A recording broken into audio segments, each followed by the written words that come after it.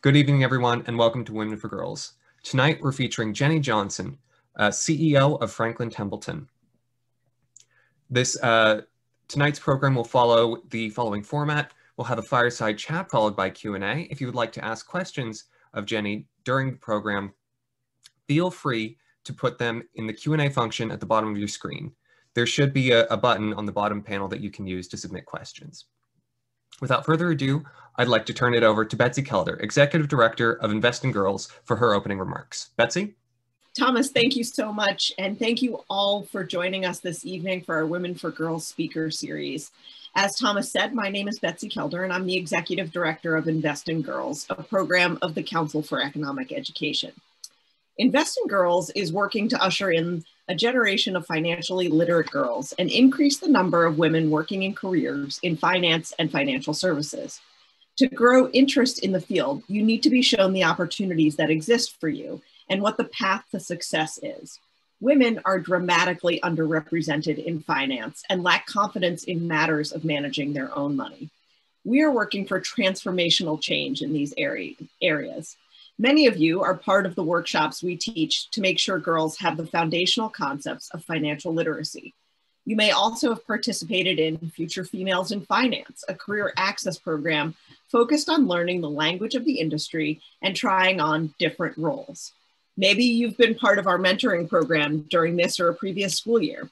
And if you haven't been part of any or all of these, we encourage you to visit our website, investgirls.org/students, and sign up. Our next cohort of girls gets to start their programming in just a couple of weeks, so please do join us. Research tells us that when we see role models who look like us, we're better able to envision ourselves in those roles. This, coupled with the founding principle of IIG, an organization of women for girls, led us to create the Women for Girls speaker series, an opportunity to bring executive level women from major corporations to you, our girls, and our network to talk about their careers, lives, and learnings. I'm thrilled today to introduce our speaker, the President and CEO of Franklin Resources, Jenny Johnson. Jenny joined the company in 1988 and has held many roles at the company, at Franklin Templeton. I'm not gonna bore you by reading her bio because that's why we're here, to spend some time talking with Jenny and getting to know her better. So Jenny, welcome, and thank you so much for taking the time to talk with us. Thanks, it's great to be here. Thanks for inviting me. Absolutely. So, give us a little introduction to who you are. We'd love to hear a little bit more about you, and start with, what you like to do, and then we can talk about your career path. Okay. So I have 5 kids, and probably the thing that they're old, they're 20 to 30 now, but what I love to do is spend time with them doing anything. And when I'm not with them, if I'm not working, because I love what I do as far as work, I'm probably happiest riding my horse. I have a horse out in Montana, and I get out there periodically, and I absolutely feel at peace riding my horse. Excellent, excellent. So tell us a little bit about how you wound up as the President and CEO of Franklin Templeton. We always love good stories about bad jobs and first jobs and, things that you've learned along the way. So, Franklin Templeton was actually started by my grandfather. So probably uniquely for me, and maybe that's one of the reasons that as a woman, it was helpful in getting there. I think things are changing, but it was started by my grandfather. It was very small when my father took it over. It was $2.5 million in assets. It's not billion, that's $1 million in assets, and a part-time employee. Today, we have $1.5 trillion that we manage for other people, and a little over 10,000 employees. We're located in 30 plus countries and have clients in 165 countries. So obviously been a great career path. I, from very young, always wanted to be part of this business. For whatever reason, I actually thought finance was a great industry to be in. I think others come to that later, but for me, it was something I just thought would be a nice business. I view it as a business that really helps people. And when I did sort of my first job for like camp counselor and then camp director, and I have to tell you what's surprising is how many of those skills actually become relevant when you manage people later in life. Be careful, Jenny. I'm going to bring you into the other part of my life and you'll be talking to camp people. There you go. I love it. When I graduated from college, my father said, if you're really serious about being in the financial services business, you should go work in New York City. And so I did for a time, but I was in love and I didn't want to stay there for a long time. So I did that for about a year. And it was a great experience. I don't know that that's as important now as it was. I'm certain it's not. I think the world has dispersed a lot more so that you really can almost be anywhere and be absolutely engaged in the financial services industry. But back then it was a little less open. And then I came and worked for Franklin, and I did a lot of different jobs. I ran technology. We had a bank at one point. I ran the bank and the credit card business and auto financing, auto loans, giving to people who were buying cars loans, and just, try to do a lot of different things in the company, which helped me to understand the business better. And I always really loved what we do. So. Excellent. So talk a little bit more about what Franklin Templeton does. Let's make sure that everyone on the call understands your business. So we help people achieve whatever the most important goals are in their lives. So for some people, that's just pure financial independence. They don't want to have to rely on somebody. They want to know that when they retire, that they have enough money that they're not going to get kicked out of their home. So they want to make sure they're putting away every paycheck, they put away a little bit, and to make sure that when that day comes, that they'll be safe. Others might be wanting to put money away for education. They might want to put it away for a master's degree, or maybe to help their kids go to college and pay for some of those tuitions. And so they'll have that goal. Others may have a special needs child and they worry about when they're gone, who will be able to take care of that child, and will there be enough money to ensure that that child is well taken care of. And so whatever it is, people's individual, it can be, my daughter's a singer, and so she wanted to put out an album. And so her goal was to be able to save enough money to be able to do the recording of the 3 songs that she just released on her album. So whatever goal it is, chances are there's a financial component. And so we take that money that people give to us to really take care for them, and we invest it in places. And what does that mean? We invest it in places like the stock market, or into bonds where you're providing loans to people, and they get a return on that. And so they're able to, continue to see their savings grow more and more. And so our job is to make sure that we have the right investment solutions for our clients based on how risky they want to be. Some clients say, I'm all in, let's go for it. Others say, I couldn't live with a day where the market, where I lost more than 10 cents for every dollar if the market went down. So be conservative. So we try to match people's goals, both on their end goal of what they're trying to save for, and also their risk profile in whatever kind of investment solutions we provide. Excellent. Thanks. That was really helpful for everyone, I'm sure. The industry has certainly evolved since your grandfather started it and you were first interested when you were a child. What are some of the changes that you've seen over time? And what do you think the impact of them has been? So interestingly, you have to go back to when mutual funds were sort of first created, which was like the 1920s. And because what was happening was only the rich people could invest in the stock market. And so if you weren't rich, but you had a little bit of money you wanted to save, you didn't have access to that because you didn't have enough money to buy a share. And you had to open an account, you had to have certain money. And somebody came up with the idea, and the danger was, if you had enough money to invest in 1 share of stock or 5 shares of stock, and the company went down, you lost everything. So people realized that was really dangerous. What you wanted to do was invest in a lot of different companies, but you didn't have enough money to be able to do that. So somebody came up and said, wait a second, if we all pool our money, we can invest in a lot of different companies and get diversification. One of the fundamental things people will say in an investment portfolio is you got to have diversification. So it had diversification. When you pooled your money, they said, we need that. And then they said, well, what if I need to get my money every day? I have to have liquidity. I have to be able to get it out if I need it in case of emergency. So they built it for daily liquidity. And then they said, I want it to be a reasonable price. And when they pooled the money, they got to negotiate deals like the big institutions could negotiate as far as their pricing. And so that really kind of started out with the industry, which was trying to provide really good investment solutions for savings for, the middle America. And that has not changed. I have to say, since my grandfather until now, that has all stayed the same. What I think is changing is that you can not only invest to save money, but now you have things like, I want to invest in companies that are more supportive of women. So gender equality. So when you build my portfolio, I want it to be diverse, but I want it to be rewarding those companies who are supportive of women. Or you might say, I'm really passionate about renewable energy. So I want, and I'm worried about climate change. So I want to only invest in companies that are improving their carbon footprint.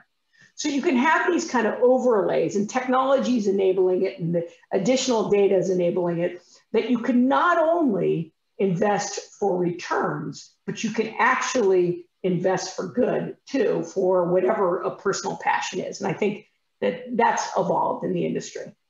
Yeah, that's so interesting. And it leads me to a question based on something you said earlier, which is that one of the reasons you're so passionate about the industry is because of all the good that it can do. And I'm not sure that everyone understands that about the finance industry. I think sometimes it gets sort of a, greed is good, Wolf of Wall Street image. And, you and I both know that that's not true, but talk to us a little bit about where you see the positive influences and impact of the industry and where those opportunities are. Yeah. So first of all, I think there are bad actors in every profession, right? So I don't care if it's in the investment business, if it's doctors, if it's policemen, if it's politicians, you're going to find bad actors everywhere. But the majority of the time, most people try to do good, right? I mean, I believe most people try to do good. And let's face it, it's way better media story in the newspaper to talk about the bad people. And I think that's where the Wolf of Wall Street, how boring to go watch a movie where all they're doing is trying to help people save money, right? That doesn't make DiCaprio would not be into that movie, right? But I think it's really important. And the reason I'm so passionate is that we don't do a good job as an industry at connecting the dots for people. So for example, we talked about why it's important to help people with the goals in their savings. I mean, and whether you want to be in the finance business, this world needs more women in the finance business because we have tremendous amount of empathy, we're intuitive, and I think we do a good job of serving people. And so it's better for the industry to have it. But even if you don't want to be in the finance industry, you must learn about finances. My daughter right now is getting her master's at NYU, and she wants to be an actress. And she sits down with me to understand, because guess what? If you're going to go into a movie or something, there's a lot of finances that go in there, and she wants to understand it. So whatever time you can invest in it, no matter what career you want, I assure you it'll be time well spent. So back to why it gets me excited. So not only are we helping people achieve those really important goals for themselves, but the money that gets invested is what creates a better standard of living. And an example of that right now is if you look at the 3-4 COVID vaccine companies, Pfizer, Moderna, J&J, AstraZeneca, they are all public companies. Their largest shareholders are big mutual fund companies like us or big pension funds. And so that means their shareholders are firemen, policemen, teachers. Those are the people who own these big companies. Everybody wants to say, oh, that big company's out for profit. Well, those big companies are owned by middle America. And it's really important that that happens. So when you have a crisis like what happens right now, that you're able to have these companies in place that have had some profits so they can reinvest and do R&D so that we can all be better off by the vaccines that are coming out. There's so many things that improve our standard of living because of companies that are basically owned by probably your parents. So that's what makes me passionate about it. You have to have that connection. You have to have that savings to be able to support companies. And then those companies help improve because they build things that people need. So they help improve lives. Yeah. So building off of this idea of the finance world needing more women in it, and I recently heard, I think it was on NPR, talk about women being more risk aware as opposed to risk averse, and that is something that makes them successful investors. I like that that turn of phrase because it has that shift from being afraid. From being afraid to being exactly. Yeah. But we got a question from one of the students who's listening, and she wants to know what advice you'd give a 16-year-old trying to get a head start in the finance industry. So first thing I would say is do things like this, right? There actually are a lot of different organizations that are trying to educate, and you can find so many things online that can even do a certain amount of self-study. I was just looking at something recently. I was like, let me remember what term insurance is. You Google it and you get Investopedia, it comes up with a great description. So if you're motivated, then you can learn how to do it, which is a great start. And then try to get into summer internships. A lot of times they're held for college students, but if you can get into those are great. And I actually always had my kids I know you guys are in high school, so you're probably old for this, but I used to have them do a lemonade stand because I wanted them to understand. I'd say, this is how much it costs for the lemons, right? And this is how much it costs, and we're gonna add for the sugar. And this is how much it costs, right? And we're gonna put these, and by the way, you're gonna spend 2 hours to earn your $6 or whatever. They had to make that connection, but I can assure you that the same things that it takes to build a lemonade stand are actually the things that it takes to run a company. You have cost of goods, right? You have, what does it cost you to put those things in? You got a lot of people's time working on it. And then you got marketing. So there's good signs out there on the street convincing people to come in.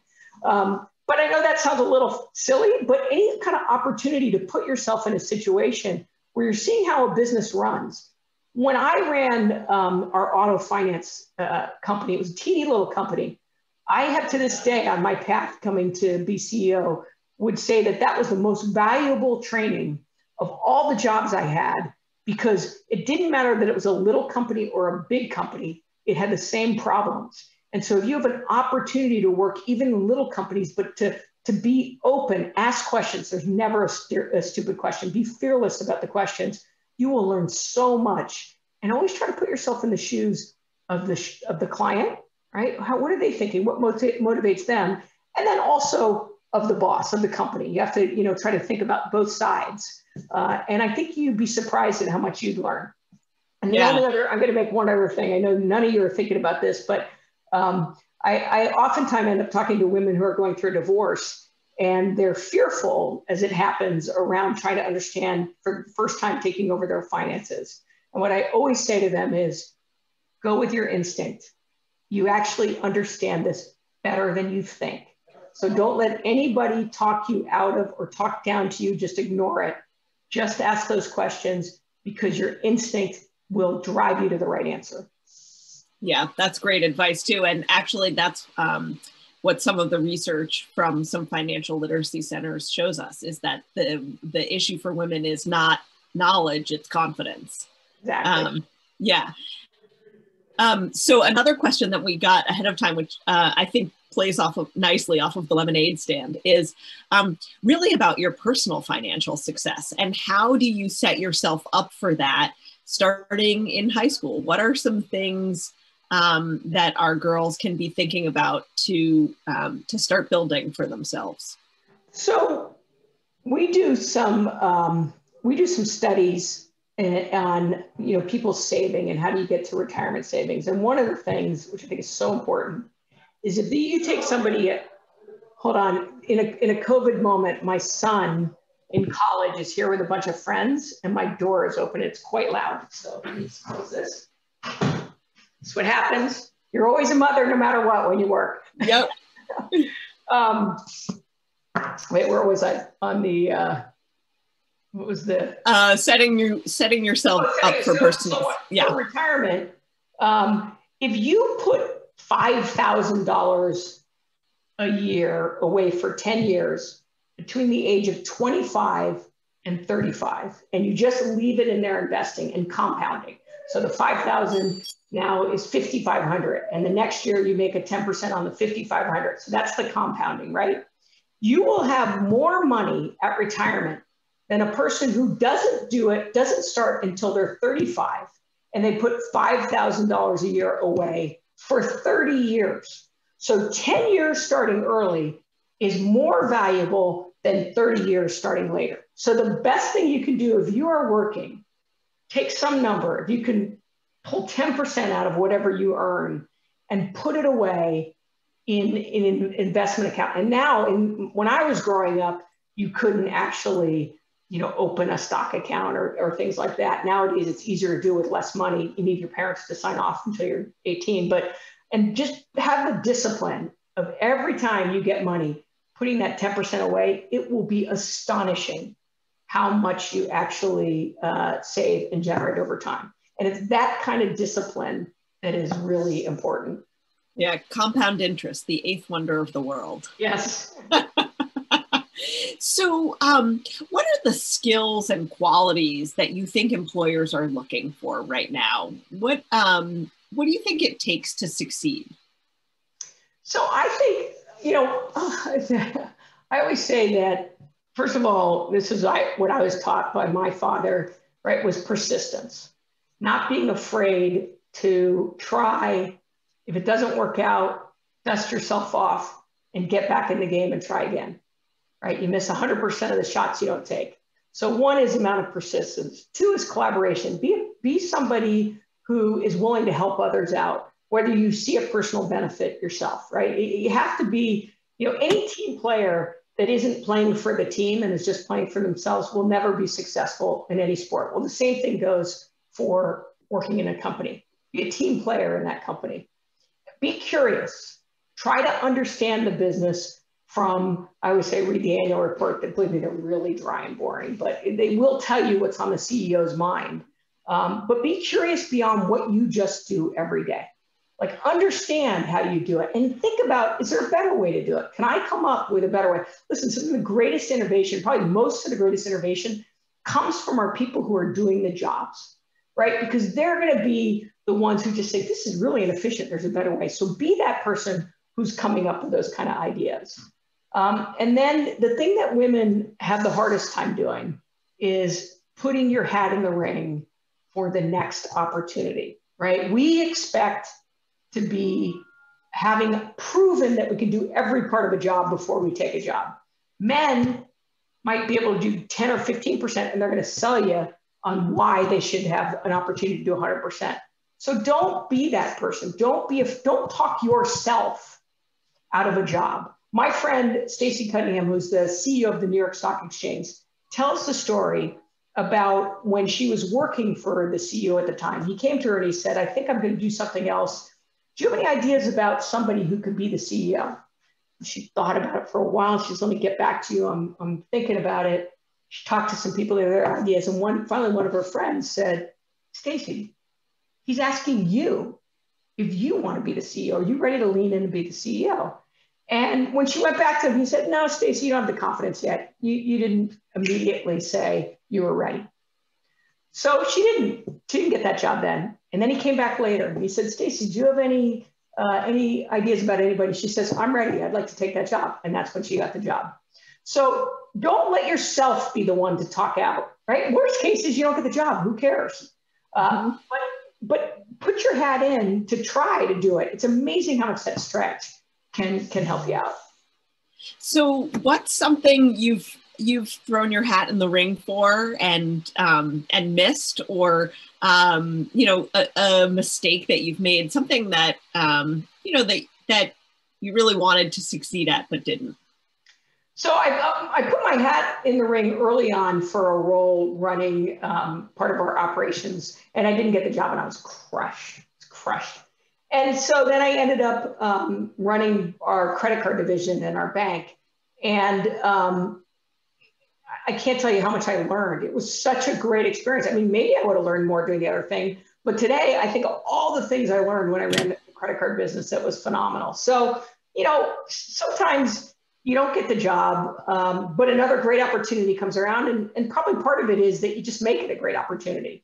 And then I would say that the time that I kind of felt like I failed at something and really had to struggle, when I was running our auto business, we made some mistakes early on and had some losses that were really hard to kind of deal with. And I remember we had some regulatory problems with the government coming at us.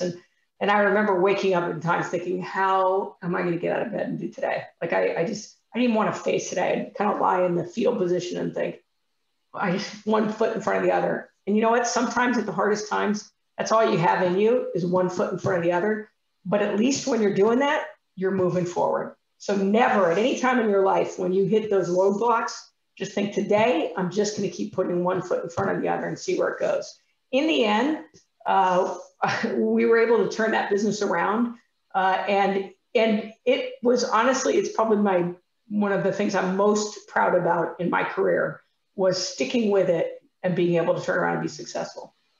Yeah, I think it really is true. And I think I heard you say this in another interview that, you know, the only thing about failure that's really failing is not learning from it.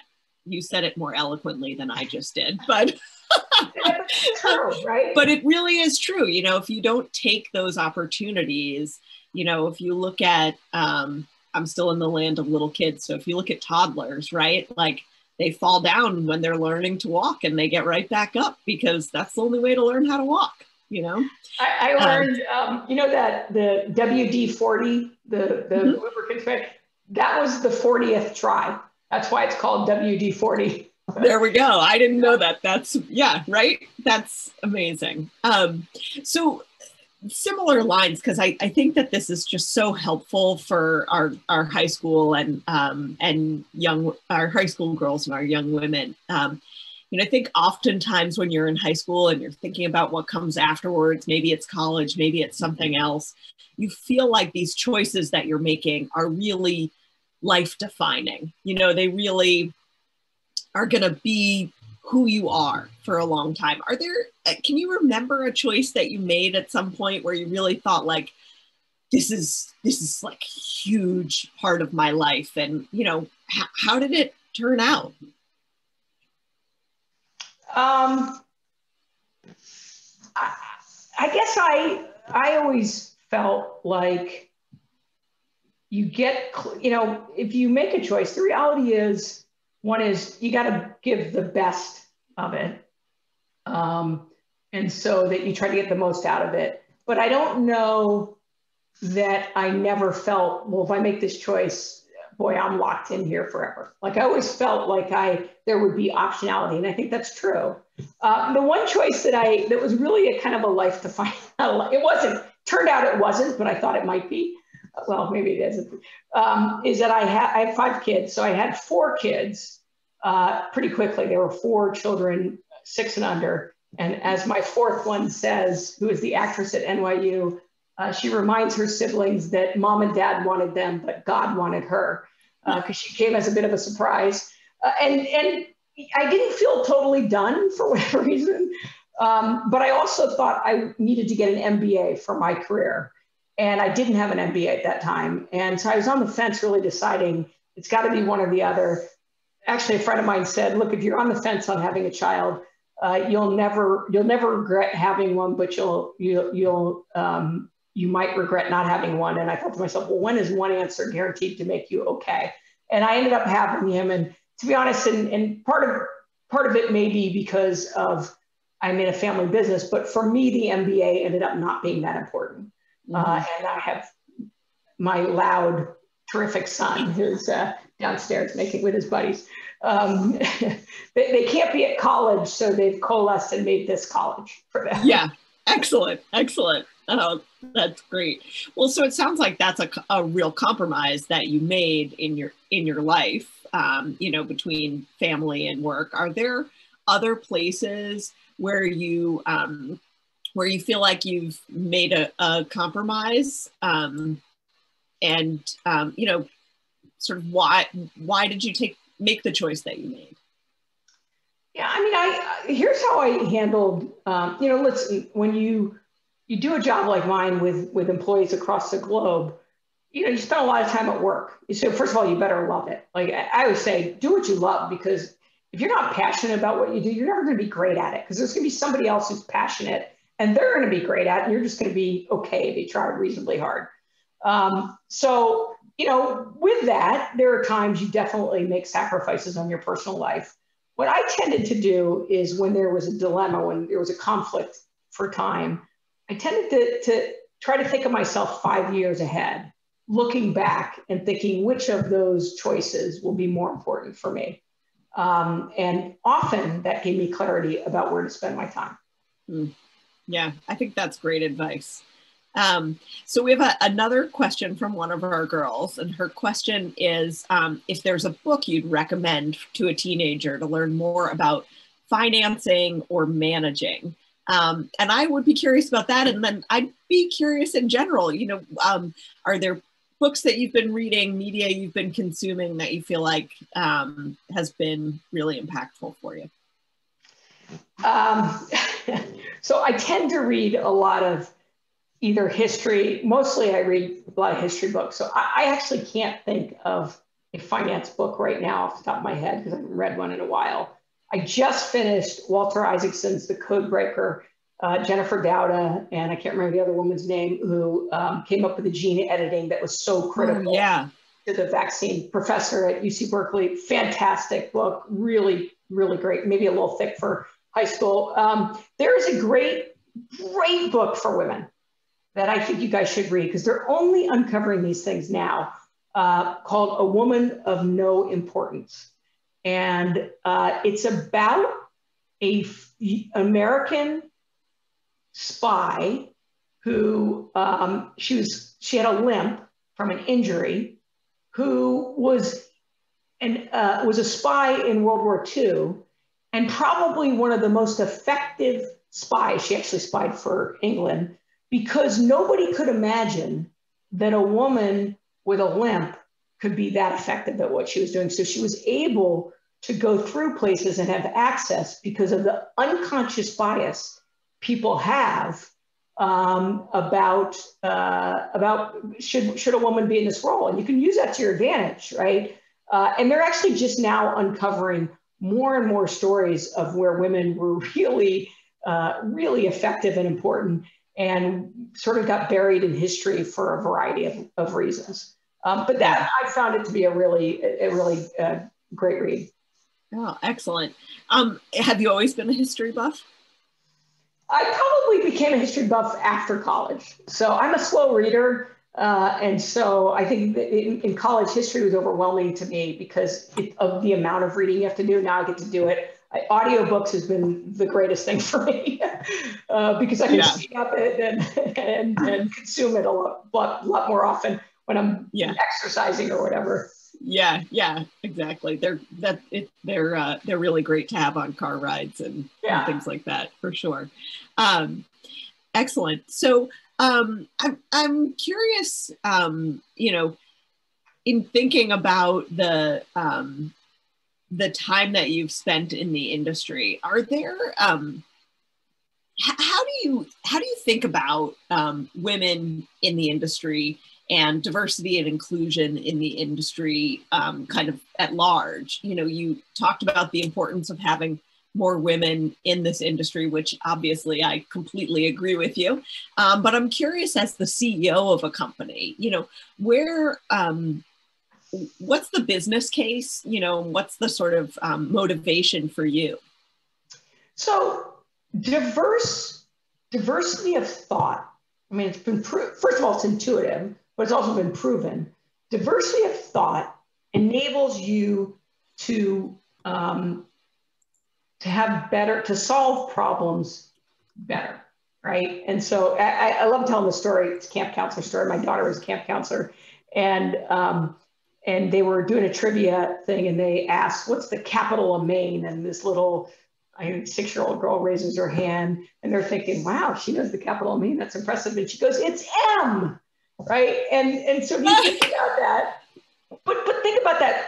Believe me, M was pounded out of every first grader's mind from that moment forward, right? So you have just lost, if you only put people in that age group, you would have lost that kind of answer, right? And so it's just an example of people's diverse views. And so the problem is, and this is where social media is a problem, let's face it, we love to talk to people who agree with us. It makes us feel really smart. But that is not a good, healthy environment. So as a leader, what you want is to be able to encourage healthy debate where people can be comfortable with different views and that they're not afraid of having different views. I think that's really important. So that's the first thing. So how do you get there? You know what? Like anything else, it's bottoms up. You start, you do programs like this. That's why I'm, thankful I get a chance to talk to all of you. I hope that you can imagine yourself in this great industry and that you're attracted to it, because the industry will be better served having people like you in it.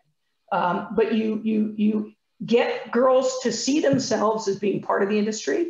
You make sure that when you're recruiting, you're reaching out in a way that resonates to girls. I mean, when my daughter said, I want to be in an industry that helps somebody, I'd explain to her why this helps somebody. So we need to be on college campuses talking so that that can resonate with people. And then once you bring in diverse groups, you need to measure, are you retaining them? Are they having opportunity for promotion? What's their experience? That means you have to listen to people. We have 6 what we call business resource groups. So we have the Black Empowerment Network, LGBTQ, OLA, the Hispanic, women, veterans. And so I'll spend time and ask them, how's it going for you? How's the experience within the firm?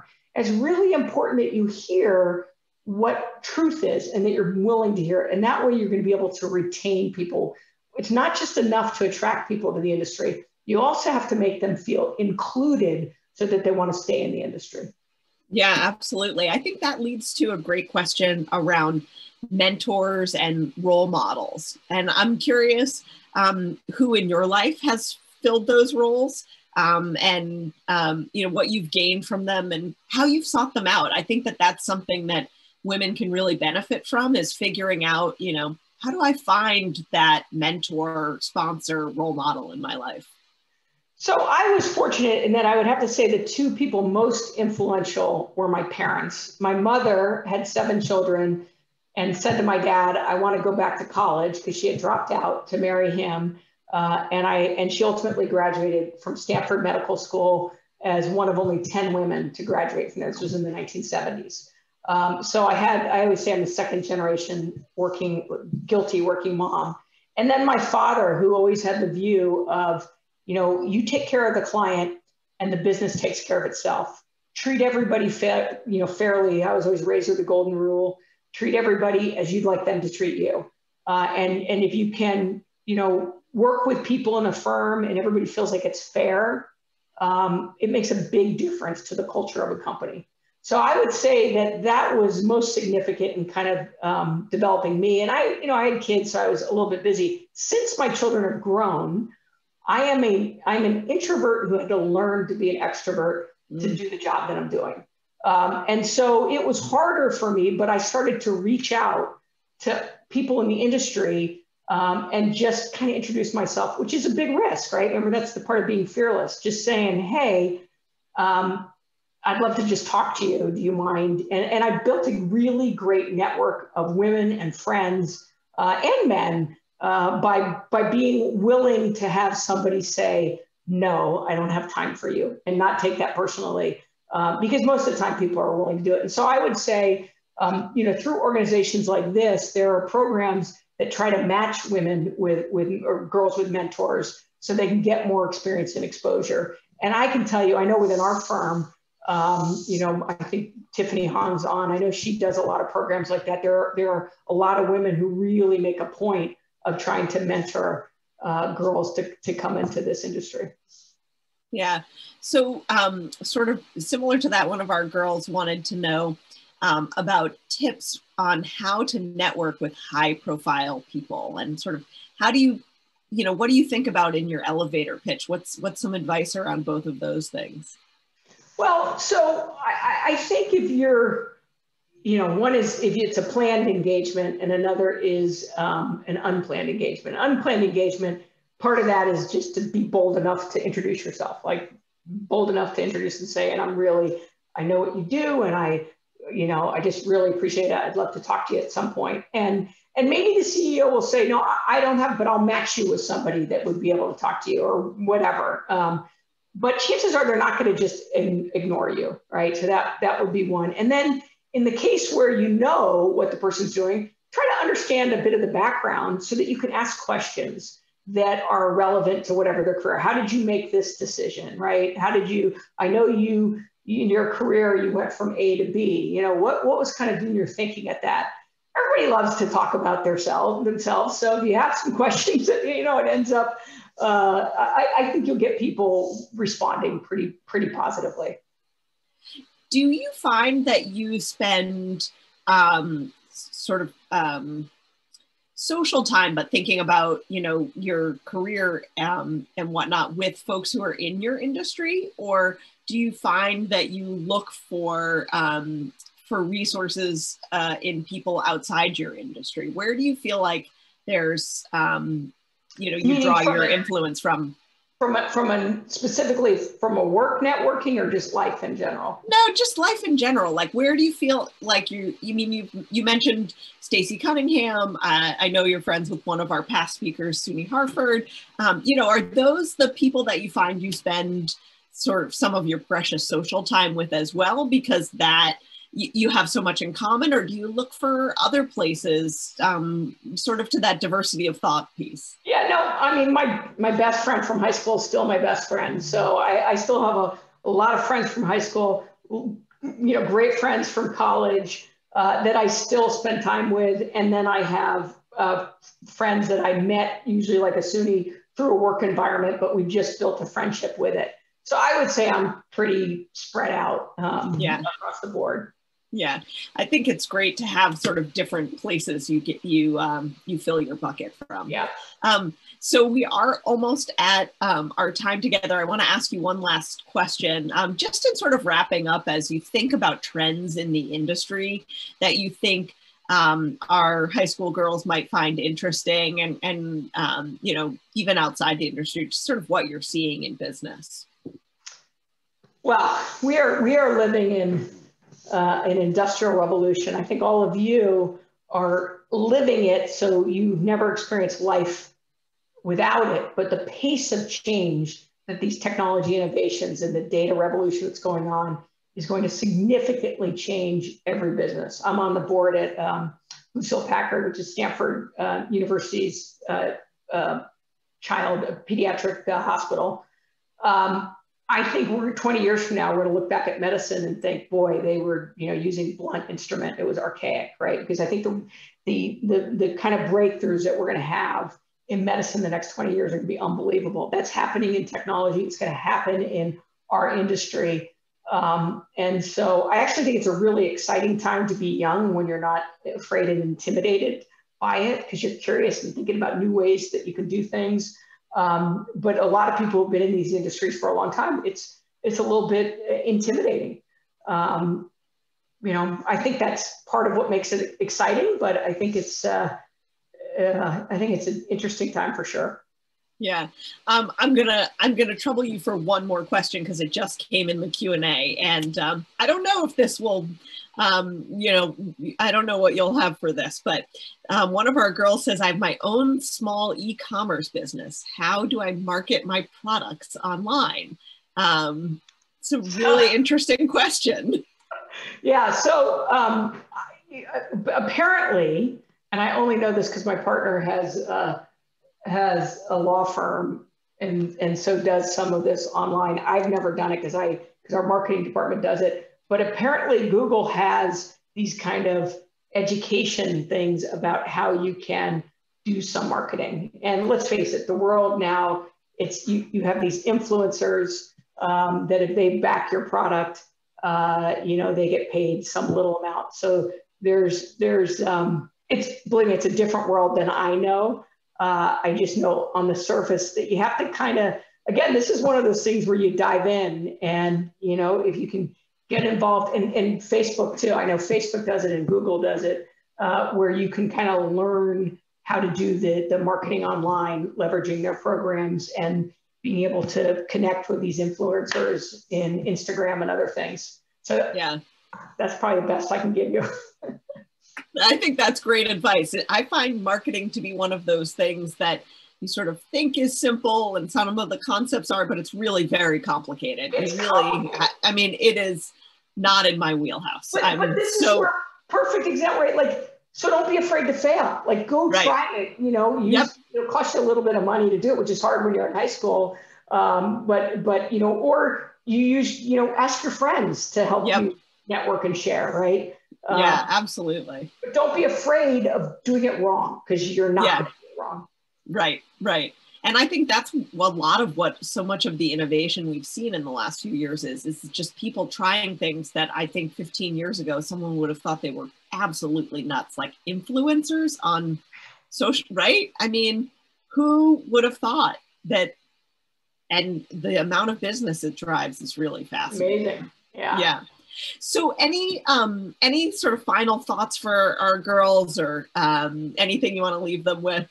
Well, first of all, this is a great industry and we'd love for you to be a part of this industry. So that's number one. Number two, you've taken the first step just by participating in a program like this. You know, that takes a lot of effort to carve out your time. So that's like huge as far as, you know, heading on that path to become part of this industry, because it's about just getting comfortable. And again, I think we need you. We need more women. Women control 80% of spending. 70+% of women will at some point in their life have to be the primary financial person. You know, take advantage of and just learn about it. So anyway, it's really been great. Thank you. Jenny, thank you so much for giving us your time and your thoughts on the industry and your career and what our girls can be thinking about. We're so appreciative to you and to Franklin Templeton for sharing the time with us. And I'll look forward to us getting to have more conversations, and hope our organizations can do some more partnering. Terrific. Thank you. Take care, everybody, and be safe. Yes, thank you all so much for joining us. Be safe and enjoy the rest of your evening.